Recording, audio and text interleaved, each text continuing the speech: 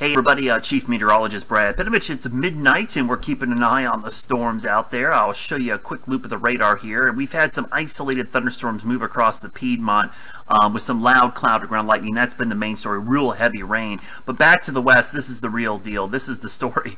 This line moving out of the upstate of South Carolina and northeast Georgia, it has had some really strong winds. You can see some of the severe thunderstorm warnings down in the Atlanta area, and that's really where we're going to be watching for the next couple of hours. I'm going to show you a little wider view here in a minute as we kind of show you just the radar view. You see that line, and again, it's moving east fairly quickly. Now that's good and bad news. The good news is that means it's going to get in and out quicker. The bad news is fast moving lines of storms tend to produce strong winds, because if it's moving 45 or 50 miles per hour, you know it's at least got the capabilities of producing that type of wind speed. So that's why you always got to be careful of this. And what we call QLCS tornado. It's basically quick little spin-ups within that line. So here's a quick look at the timeline.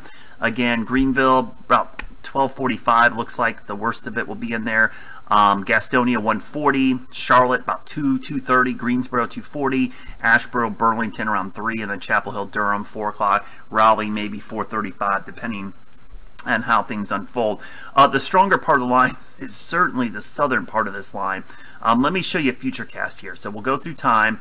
Here we are about 2 o'clock in the morning. I'll stop it right there. The line's starting to enter the Piedmont, and right around 2:30, 3 o'clock starts to cross over. And if you look carefully, the biggest concern is going to be right around, oops, sorry, didn't mean to do that, is going to be right around the Charlotte area south. So down in here is where we have some of the parameters in place for severe storms and a quick spin up. So damaging winds, again, probably the higher, I would say 9 out of 10 chance you're going to get damaging winds, and maybe a 1% chance of a tornado at this point, but it's still there, and it's the overnight hours, which is like the worst case scenario for warning purposes.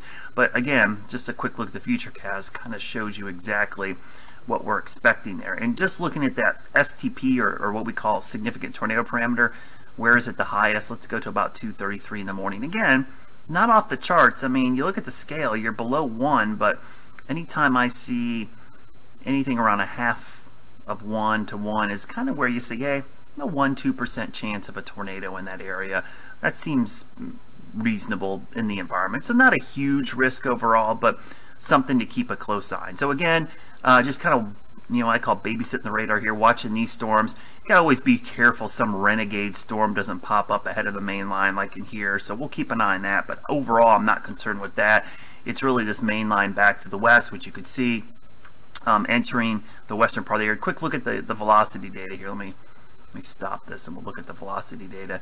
Again, within the line, you can see there are some little squiggles in there that, you got to keep an eye on. Most of this line looks very tame right now. But again, moving to the east around 35-40 miles per hour. Look for a time of arrival in the Charlotte metro area, kind of metroplex, around 2 o'clock to 3 o'clock in the morning. Of course, I'll stay up and kind of keep an eye on this. If anything changes, Larry should be here by about 2 o'clock as well, but I may post another update before heading to bed, depending on how tired I am.